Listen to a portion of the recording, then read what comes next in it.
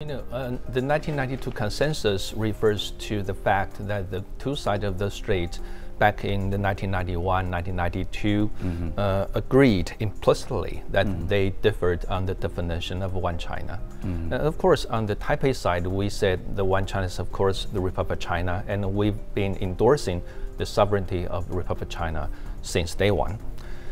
So this 92 consensus, now it's been more than 30 years, and some people say it's been old enough. Let's get something new.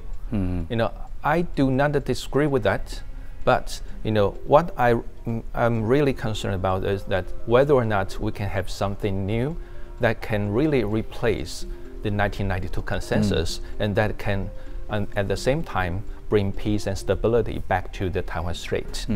I think so. The spirit and principle of the 1992 consensus, that is shelving the disputes, seeking commonalities, and starting from the functional cooperation issues.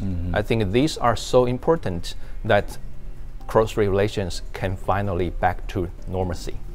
Well, the thing is, President Xi Jinping doesn't take the 92 consensus as one country, but two different interpretation, right? That's not his definition. Right. So I mean, but this would be a challenging for people who believe in this notion. So maybe you can add up later. But DSG Yang, so what's your take on this? 92 consensus is a hurdle between Taiwan and China, and it is a consensus with multiple versions as time goes. And as Albert has mentioned, Xi Jinping's version of 92 consensus is one country, two system. He made it really clear. So this consensus was not accepted. It will never be accepted by people who pursue freedom and democracy in Taiwan. So this is thus a consensus needs to be put away, and we go for something else. Okay, Ambassador Zhao, so what about Kirby's idea about 92 consensus? Well, I'd like to first say that the 1992 consensus has been understanding or interpretation over 30 years ago. Okay, over 30, I think. So the time has changed. So any important historical understanding has to comply with the change of the times. So I think that's why Ke Wen-je, he never said he is objective to any consensus, but he is not say that we should continue favor this so-called consensus.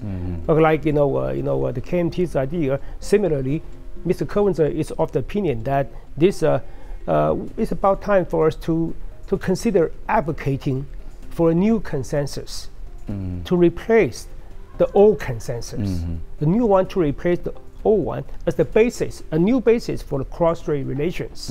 And also, Mr. Ke is strongly suggesting that what matters, what concerns more is that this new consensus should be formulated through an open and transparent dialogue.